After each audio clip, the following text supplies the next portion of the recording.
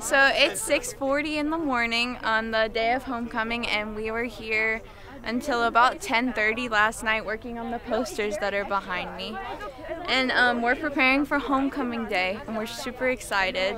This year we didn't get to do the floats like we normally do, but instead we did posters that are pomped and decorated like our theme, which is old cartoons.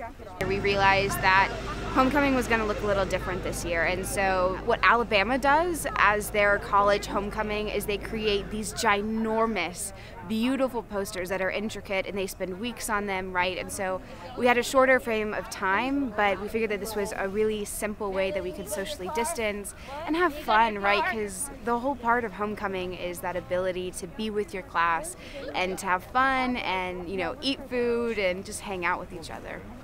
So we're pretty much building these floats as a replacement for posters as a replacement for the floats.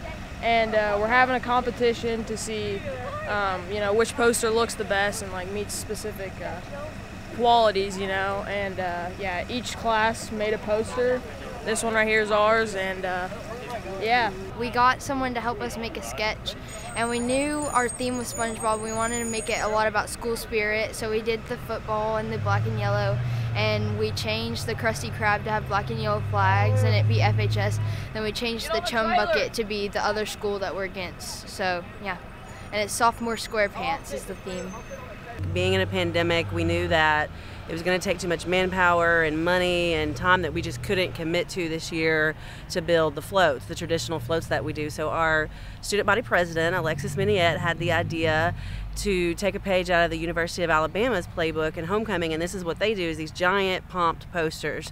And so we got together and brainstormed, and this is the result of all that, and we're super excited and proud of them. What we've come up with for today's plan, I'm pretty excited about.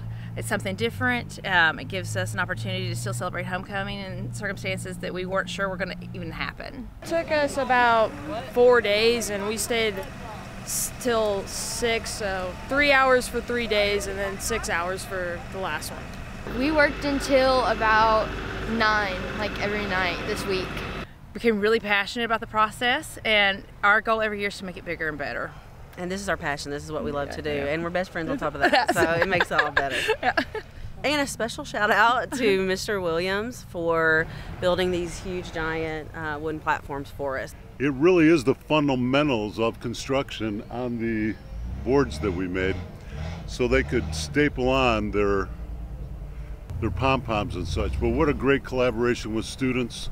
We're proud of them. They worked long and hard and late, and we all came together, and that's what it's all about. Thank you to all the teachers and everyone who made this possible. And our administration for getting behind us and fighting for us, Yes. because without them, I'm not sure we would have the day we're having.